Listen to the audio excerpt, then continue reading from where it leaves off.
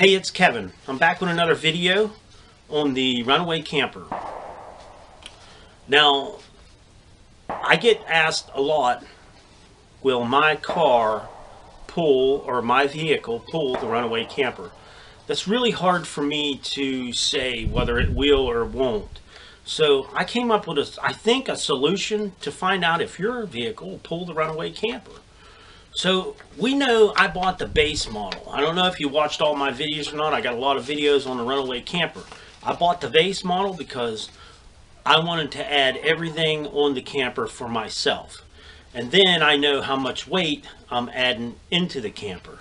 Now, every time we add something on it, we just bring the weight of the camper up. So if you want an air conditioner on the front, you're adding more weight. If you add a cooler on the front and a basket, you're adding more weight. Now,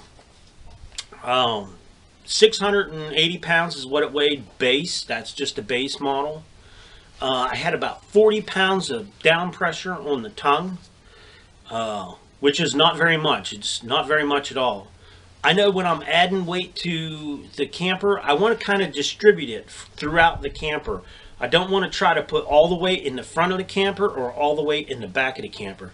You want to kind of keep the weight distributed through the camper.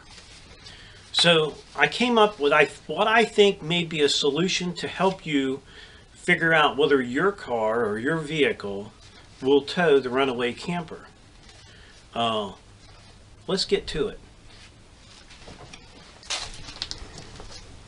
The first step, and the most important step, is to make sure that you have a good hitch on the back of your vehicle.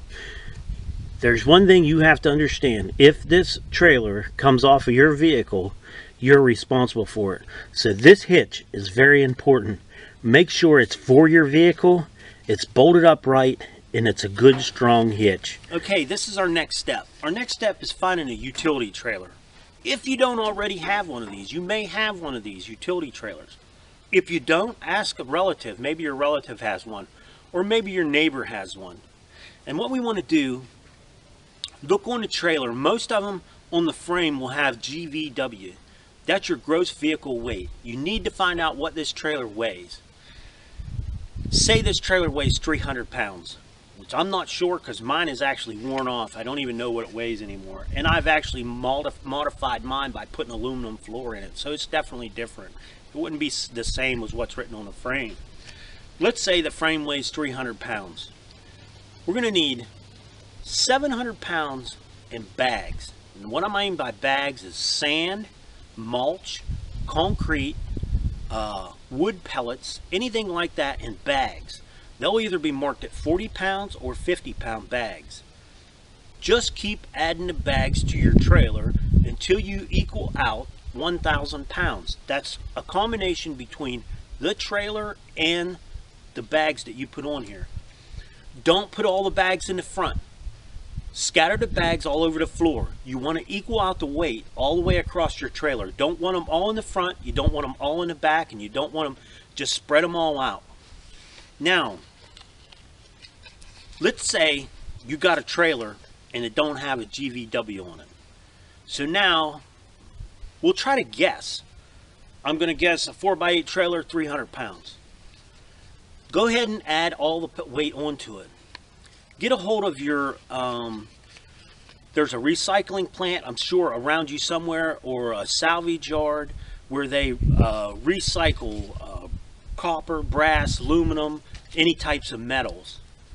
If you take it to them, they'll have a big scale. Ask the guy, say, hey, do you mind if I weigh my trailer on your scale?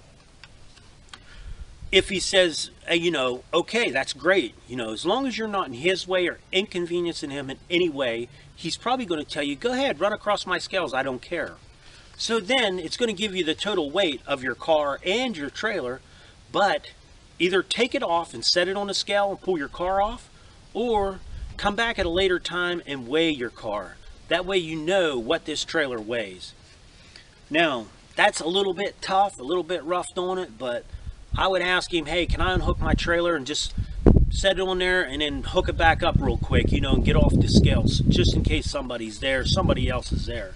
Maybe there's a slow time, downtime, you could get in there and get it weighed. That would be the best way I could tell you to get it weighed to make sure you know what you're pulling. Okay, we got 1,000 pounds on here. Let's not head straight out for the interstate. Don't do that, because I'm telling you, it's going to be easier on the interstate than what it is on these secondary roads, the back roads, you're just your main roads, because you'll be able to get a run for the hill. Now, if you're going up the Appalachian Mountains, it's going to slow down, because guess what? Even your car with no weight is going to slow down going up that hill. Unless you got it to the floor all the way, it's going to slow down.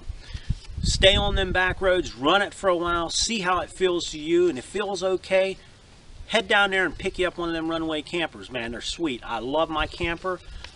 Can't wait to get it out in the spring. We got some plans. We got a bunch of videos we're going to be making this spring as soon as we get that camper out.